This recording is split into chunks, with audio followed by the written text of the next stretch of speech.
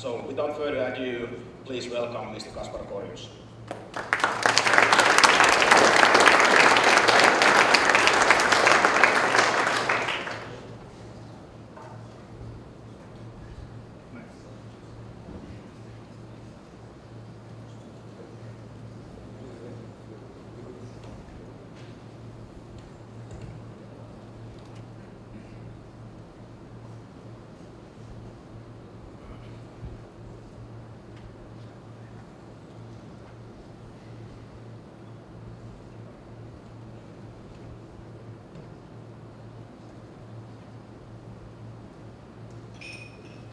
Hi, my name is Kaspar. I'm extremely honored to be here.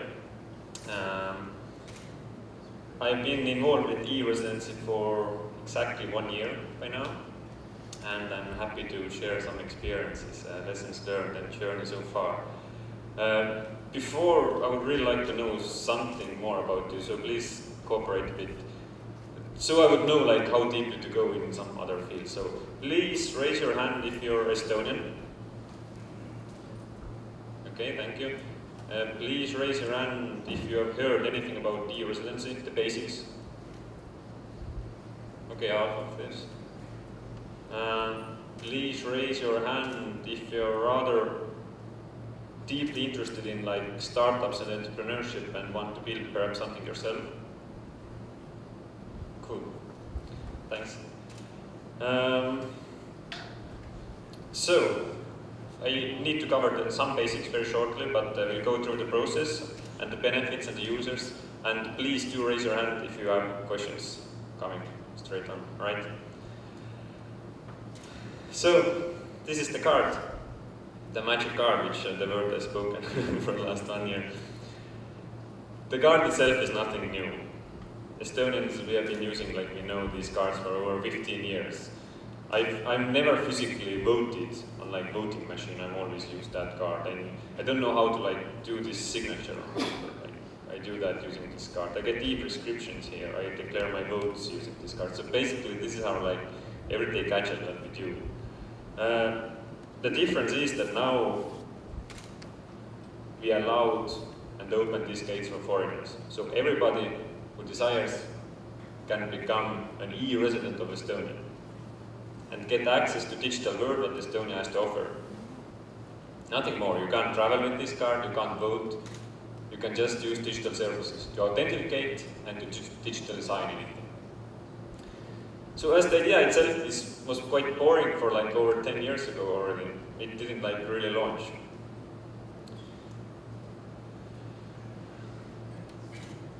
If you want to become e-resident, today it's very easy to do.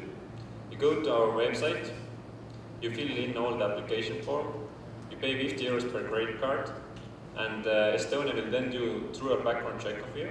And once you don't have any criminal records or narcotics or whatever things, what can be bad, then you receive an email that well done, come and pick up your card. And you can pick up your card on those different locations around the world, from Tokyo to New York. If you're going to the embassy, you identify yourself with passport, you give fingerprints, and you receive the card, which kind of already works. So it takes approximately now 2 to 3 weeks. So the journey of e-Residency really began 1st of September, so we can say it's even less than 1 year old project. And our CIO, Taavi Kotka, together with Siim Sikkut and Ruth Annus, proposed an idea that let's have 10 million e-Estonians. So the idea itself was there for a long time, but they've kind of framed it as a business, as a governmental business. Let's have 10 million e-Estonians. When I approached Taavi 1 year ago and asked why 10 million, like what it means, he answered that he doesn't know either. Like, let's think big. Like, why should we just open these gates? Let's start doing business as a government. So this idea was interesting enough for me, and then he offered this scholarship, which they won for 12 months. And I quit my job and I started running this project. But first of all, it kind of was like any other project in government, you know, there are like thousands of them. But the difference was that we didn't have any idea why we are doing it and to whom we are doing it. So, and if you're doing a startup and you don't know anything about the project, what do you do?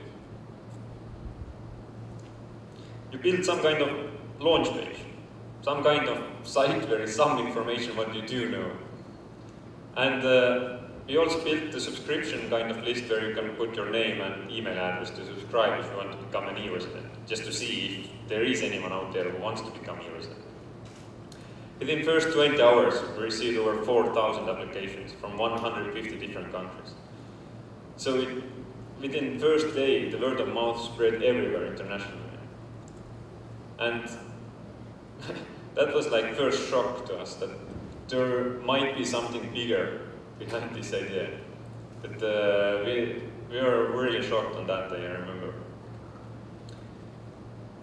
I asked those guys, once, if there were like 9,000 of them, I asked, why did you apply, or why do you want to apply?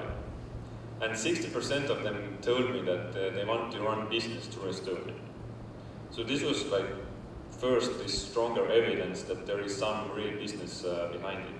It wasn't, and 40% of them were just for fun and it's cool and that kind of early adopters. So we went on. Because of this positive feedback, the Parliament accepted by 1st of November all the legislation. No one voted against this. This was like very exception in Estonia. Usually opposition is against for everything. But here no one was against this. So. And by 1st of December, at the Estonia showroom, we had our first e-Residency card issued. And Edward Lucas then from Great Britain made his first digital signature, which actually worked. The card was printed out just like 1.5 hours before that, and there were some mistakes on names and stuff, but the card itself worked, and it got huge public attention. And we went to US trip with our Prime Minister, and that was a huge success there. Basically, wherever I told that I was from Estonia, whether I was in Uber, taxi, restaurant, then people had their own stories. Estonia is some kind of new country or new e-state which doesn't have a land, or whether it's some kind of way how I can travel to EU now, or launder money, easier way. Everybody had their fun theories, and none of them were kind of true. But somehow this e-residency concept kind of spread everywhere. So then we kind of literally scratch our heads like, what's going on? And we came back from the Silicon Valley, and we put together a documentation for our cabinet to take this program more seriously, to invest in this, to forward the team, to have some mandate to actually run and make some changes in government. And we got this. By mid-February, I was elected as team lead there at Enterprise Estonia. And by 1st of April, then I have a team of 7 members. There are business development, risk analyst, lawyer, quality of assurance, marketing communications, UX guy. And our first goal was then to make this a beta launch. So we take this program like a governmental startup. Like you see so far, basically, usually if someone accepts in government, then people start to market or promote it. We had did it before. If someone uses one program as a team and mandate to do anything before issuing e-residence cards. So all this is like other way around. And from 13th of May, we had great 2 events to celebrate. First of all, we opened online application form.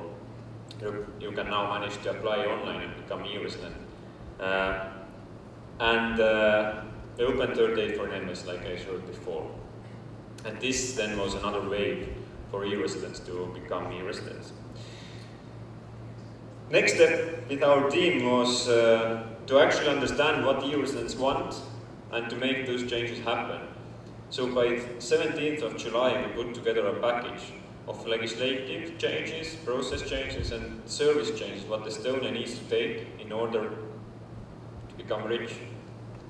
On 17th July, the cabinet accepted everything.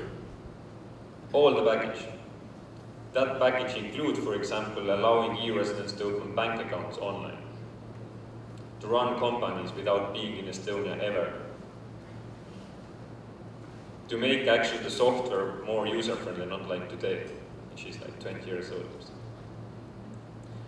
So this was another great day for us. But without further ado, let's see if we don't have any questions about the journey. Let's see why and to whom we are doing it. We have some understanding already why people want to become e-residents. Do you have any questions before that?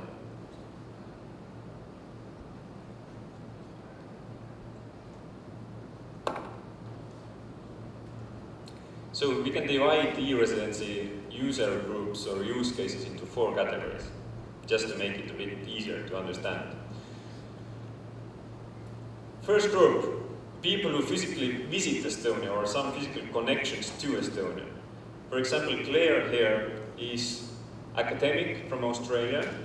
Before Claire arrived to Estonia, she had actually signed contract with the flat to stay here for 3 weeks. She had signed a contract with the university, so all the paperwork were already done before she arrived here. And while Claire is in Estonia, she can go to Prisma food store, get discounts, you can enter to libraries using this card, you can top up some money on public transport. So, like all Estonians are using this card everyday life, basically, this helps also foreigners while they are short-term time in Estonia to make their life a bit more convenient.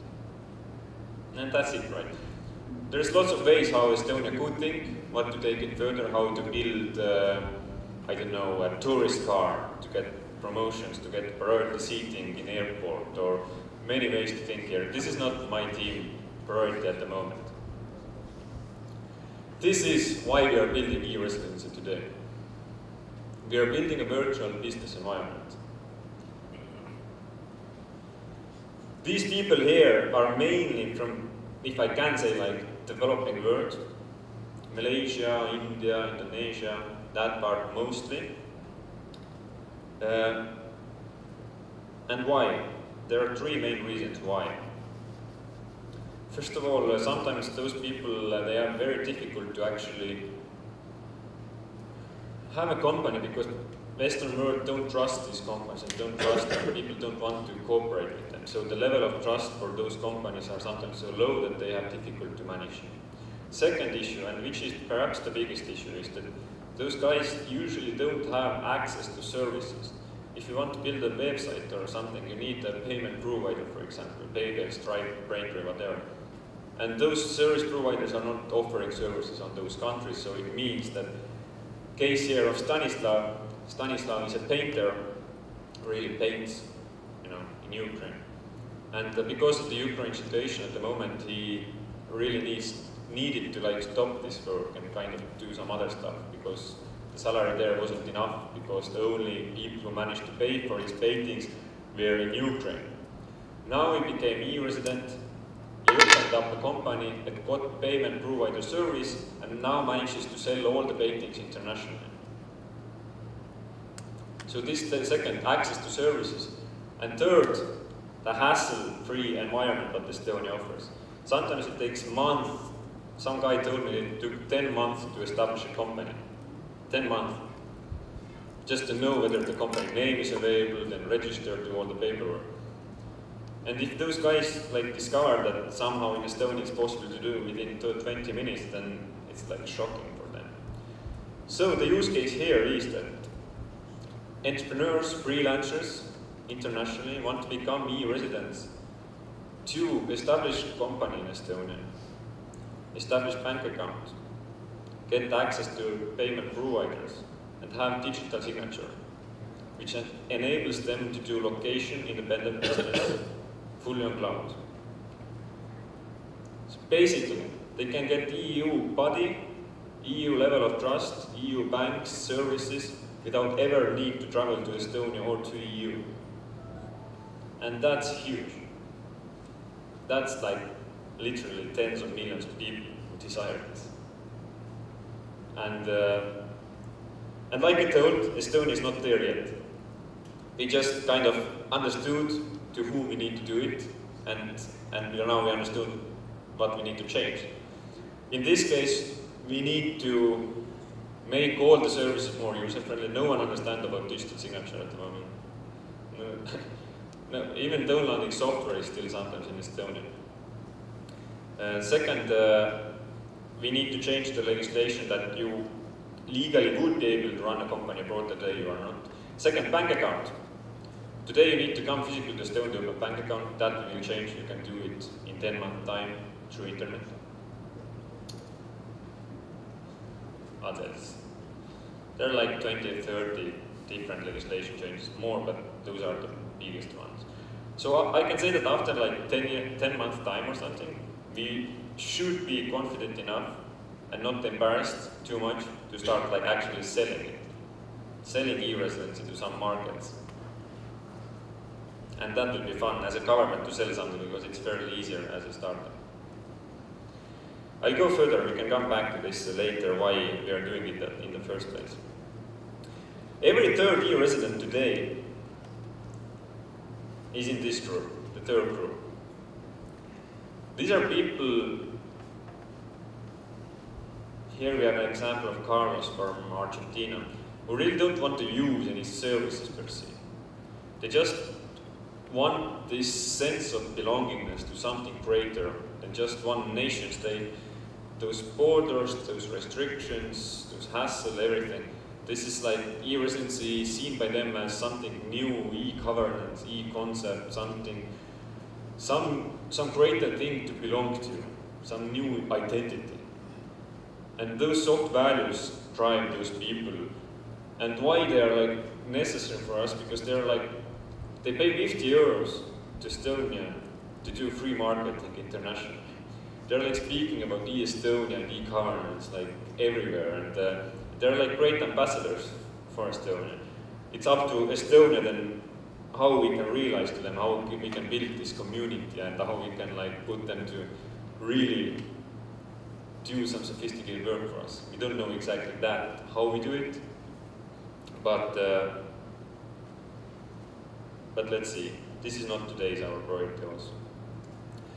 And why I asked before if you are interested in entrepreneurship or business in general, then this is your group, why you should be. To understand that this is e-residency is actually a platform for every business to actually integrate and start selling services. And I'll go a bit further, deeper, what I mean here.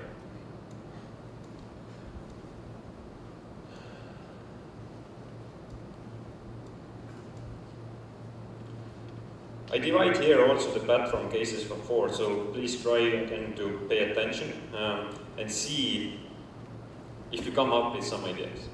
If you come up with ideas how you can utilize this governmental startup to build your own stuff. First group of people are like, I screenshotted login with Facebook and put there instead login with e-residency.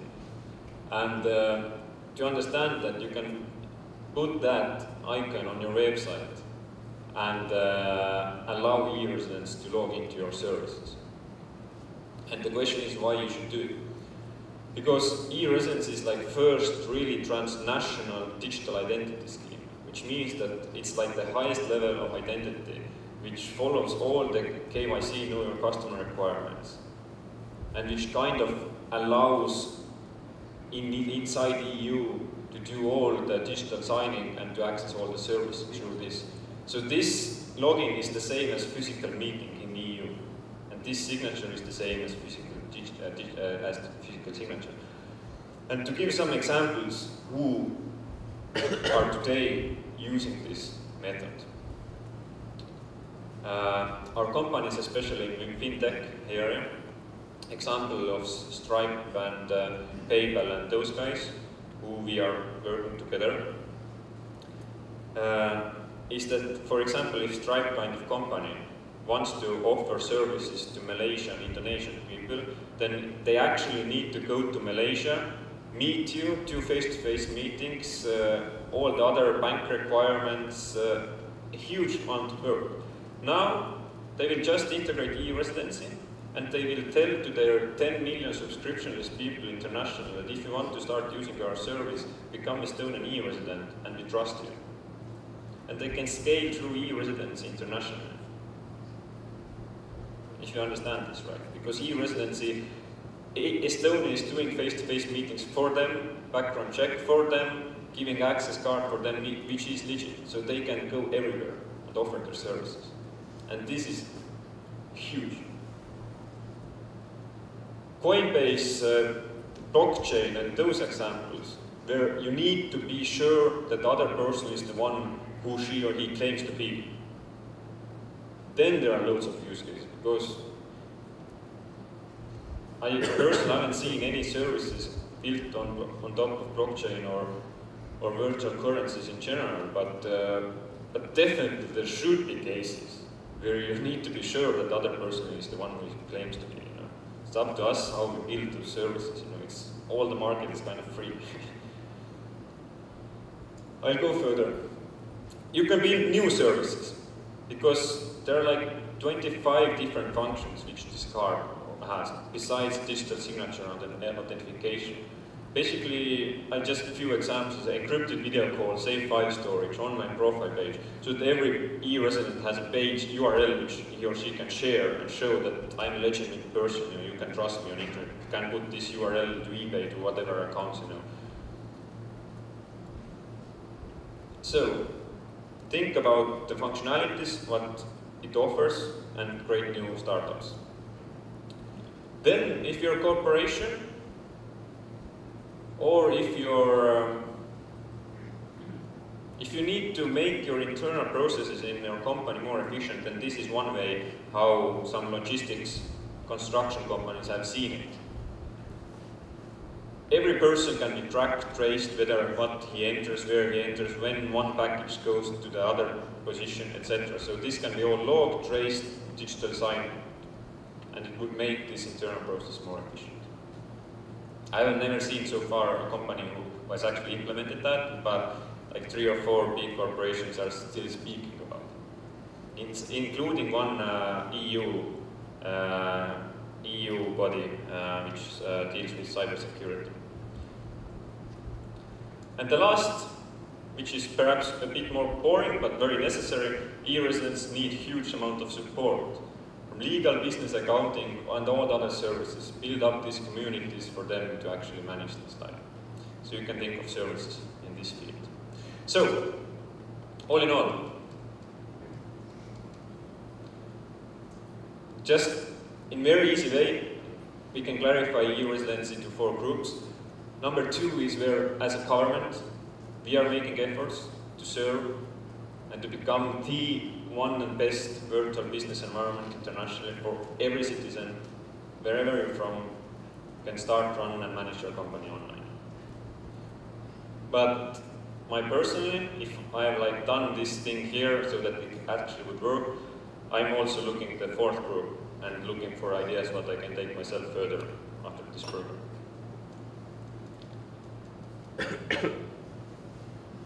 And the question of why, perhaps. Why Estonia is doing it, and why I believe it will succeed. Well, now I guess it's quite obvious why Estonia is doing it already. Like half a year ago, it was quite debatable. Estonia is doing it. We are not officially saying that in journals or anything, but to get rich, we want to be richer at least. And this, as we see it as one possibility how to do it. Basically what Estonia does, it makes its market size bigger than just people, citizens and residents in Estonia.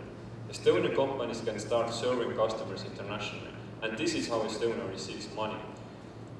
The Stanislav case, who is a painter, Estonia is not taking his taxes because the business activity is taking place in Ukraine and Estonia cannot take those taxes. which means that actually Ukraine means it can start businesses, and these people can start businesses and bring new money to their countries without any investments. Just through e-Residency, people can raise new money to their country and they are paying taxes to Ukraine. So Stanislav wins, Ukraine wins, and how Estonia wins is that Estonian companies can offer services for them.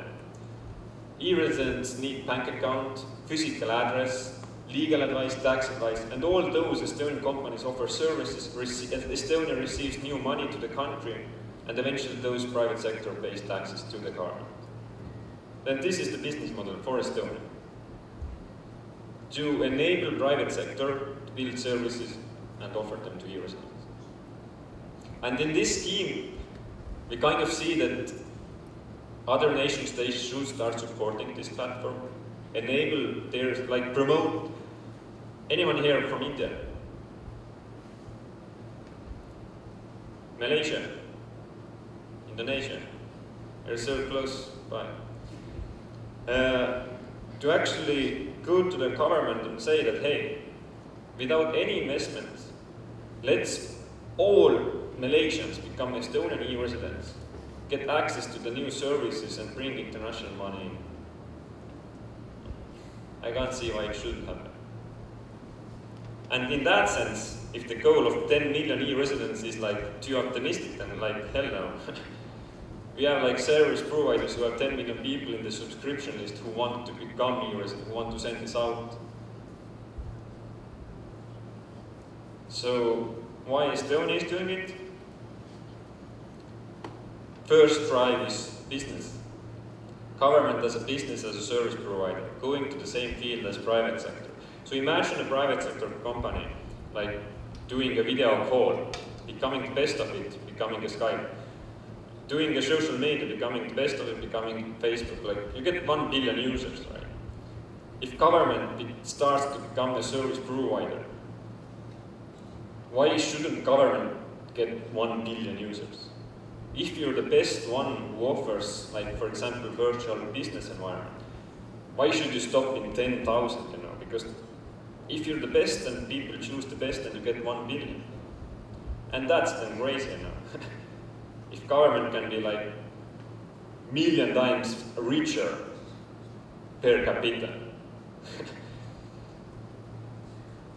and I see it's so possible in next 10 years time. Different governments start like whether competing or cooperating in this field to offer their services to international customers, not only to locals. Because why government is so different than a startup? Imagine being a startup, Estonian or Finn or whatever, and only serving Estonians or Finns. You know? If Taxify in Estonia would only be in Estonia, then eventually Uber would take it. You know? The same way with government. If government only starts and lasts serving only its citizens and residents, it just cannot be competitive enough in the international market. It needs to go to international markets. And the e-residence is kind of first, not really first, but one real first bigger example how this can be done. And I'm very excited about that. How many minutes do I still have? 15. The other aspect, last aspect, and I would like perhaps to get some Q&A also, is now as a team, it's kind of, the why is also like a kind of moral, it feels like moral obligation for Estonia to do it, because there is kind of no too many extra costs to open these services to foreigners. Because the infrastructure is there, the services are there, user pays for 50 euros to get the access. And if the platform is working and functioning well, why should Estonia stop allowing others also in? So it now feels like the way how Estonia can actually lead this e-governance world and show the way. Yeah, I think, yeah, our final goal is to unlock the entrepreneurial potential of every world citizen. Thank you.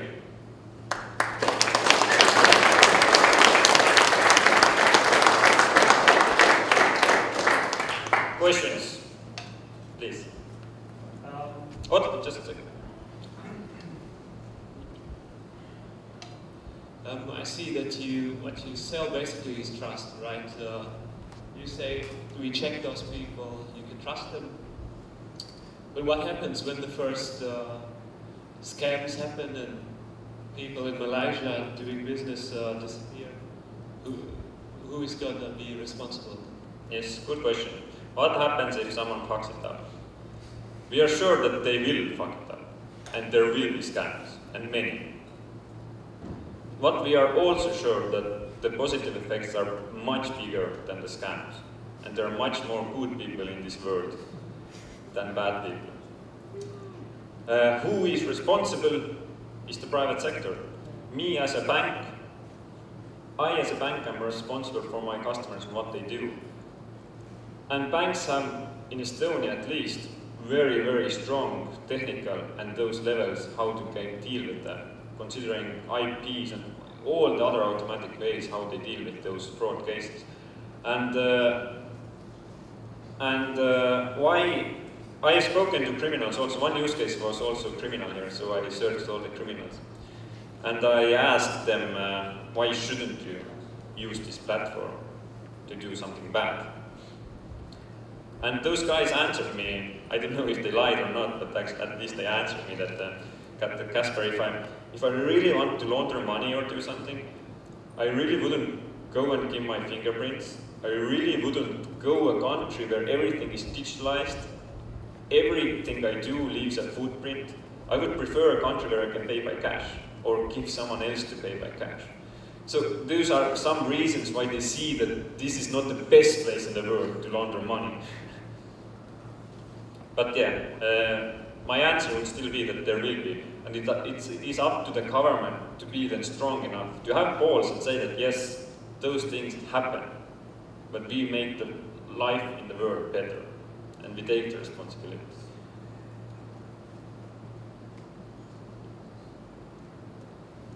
More questions? Yeah, please.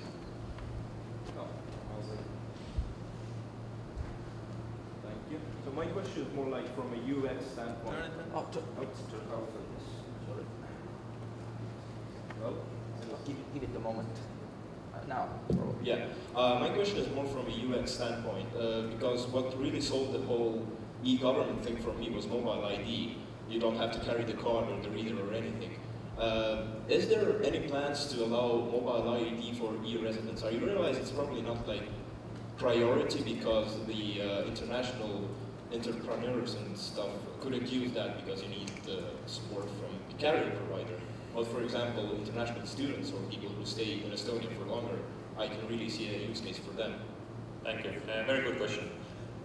Especially when I'm stating that the market is in Asia and there are like sometimes no smart like ways how you can attach ID card reader there. You have only mobile devices and smart. So the answer is that yes, this is a bit challenging. On one way, we are now working together with telecoms to allow mobile ID, but the challenge is that you still need to then become Estonian telecom partner. And that they will do, and it's their business model how they can scale internationally also. But if you don't have like dual SIMs, then you should have like 2 phones or something to do this just designing, and that's like silly, you know. So this is one way what we do, and then your use cases will be solved. People who are in Estonia, it will be easier. But the other thing is an NFC solution, which actually we have already tested and it works. So basically how it works is that you put your NFC card, basically exactly the same card, the next cards already have NFC inside this. Put next to your phone and then you enter PIN code. And it kind of works and the communication is safe and encrypted there also. What is their challenge is that iOS doesn't support it.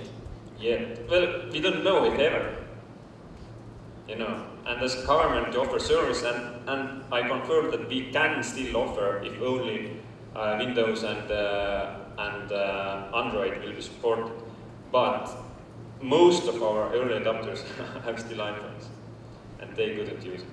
So this is one challenge, and if Apple will change that, then it's great. If not, then still we need to find some alternative way. Well, there is some NFC functionality like deep in the system in the latest iPhones, I believe. It's just not open to the developers. It's not open. Right, but also if you say that your a big focus is developing countries, then you're probably fine with doing for Android, I think. That can be valid.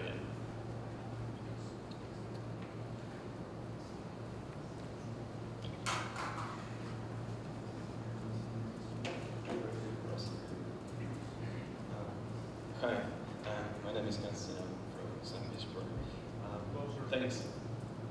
Thanks for the presentation. Great idea. I think it has a great future. The question is not about the project itself, but about government regulation and legislation. I'd like to ask about double taxation. For example, I'm from Russia. I'd like to register, and how much should I pay to your country and to my country? Yeah. So the question about, thank you, about double taxation. It's fairly easy to answer in that sense that e-residency doesn't change the international laws and regulations. What they are to before e-residency, it is after. E-residency just makes it easier to do international business. So to answer your question, if your business activity is not in Estonia, then Estonia double tax. Don't double tax. If you have, then it taxes you. And if your country wants to double tax, even so, then it's your problem.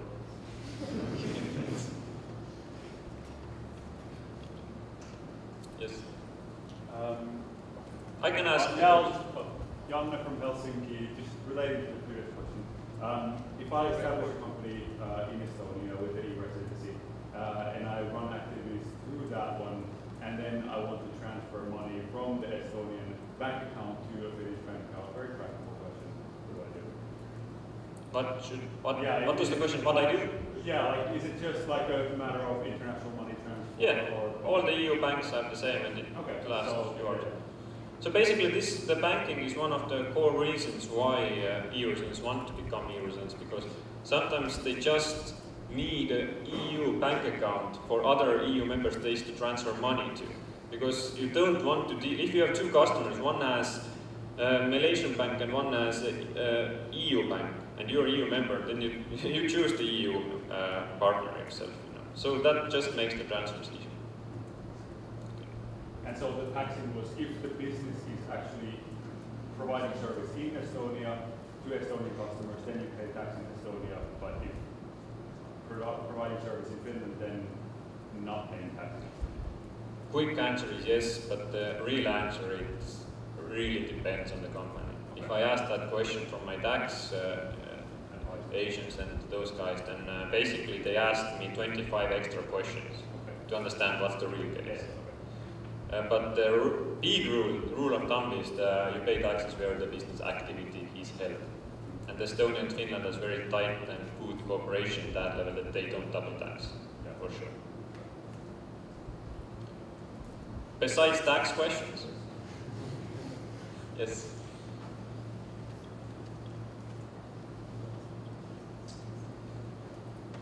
Thank you. I like this e-residence. I want to try it, but I really wonder about one thing. So Estonia will have all my personal data, and if the global situation is changing, is it possible for Estonian government to make harm for me or my business? Because this e-residence, it can be confirmed that everything that was done by me, even if something wasn't. So if Estonia can do something, then yes. If the e-residence card is not a right for a person to have, it's like Estonian kind of, you can't say gift, but Estonian kind of, I don't know the English word. It's up to Estonian government to block it or to enable it. And if Estonia wants to block it, it can just do it without need to give you any reasons. So in that sense, if you have business which have some like weird things, and Estonia blocks your ID card, you need to travel to Estonia to meet the officials to unblock it again. no, my answer is not about blocking or blocking card. I'm talking about that if I made international business and Estonian is some like insurance for my clients. So if Estonian government want to do something bad for me because I'm the citizen of the country that Estonian has not very close relations, is it possible for this to make it happen? To get access to your data? Not access, but do things.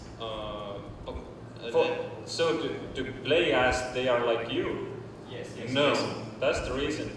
The basics of this e-residency card, just to make you understand, is that if you're going to bank website, you see HTTPS, like secure website. It has a certificate every time you go there. It's certified that this bank is the one bank who the bank claims to be.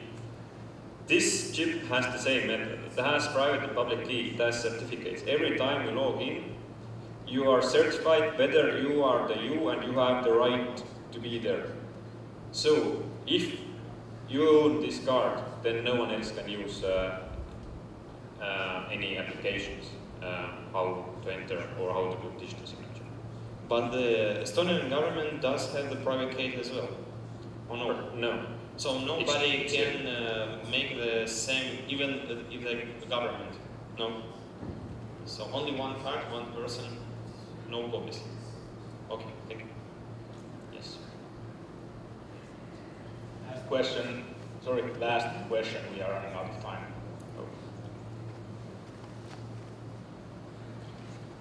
Okay, I have a question. You mentioned many reasons why people from developing countries would actually apply for the e-residency. And I was wondering whether this e-residency is also appealing to people who are residents in other EU countries who want to, for example, start a company. One reason I can think of why I, as a resident of another EU state, would start a company in Estonia is your unique tax system, when you basically do not charge any corporation tax on profits that are not distributed from the company. Are there any other reasons why I would prefer to start a company in Estonia rather than in the UK, for example, or Ireland? Yeah.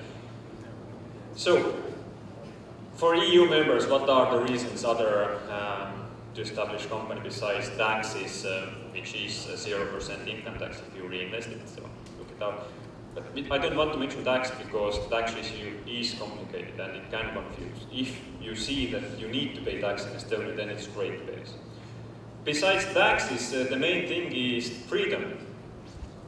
Freedom to be digital nomad, to travel everywhere, to be where you want to be, to put everything location independently and hassle-free way through digital channels with Estonian government and private sector. So this freedom to actually be an entrepreneur is one of the main reasons why other EU member state e-residents are also there. One extra note to give you is that after 2 years, e-IDAS directive from EU will be enforced. What means e-IDAS?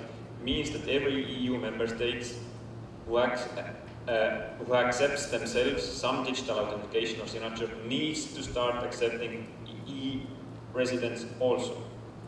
So basically after 2 years time, Estonian e-resident is Finn e-resident. Estonian e-resident is Portugal e-resident because Estonian e-resident can do the same things as in other countries. That's a very difficult thing to comprehend, but the digital single market is very close, and then we all have e-residents. And think of the services what e-residents want in your countries, and come to me and let's build it. Thank you.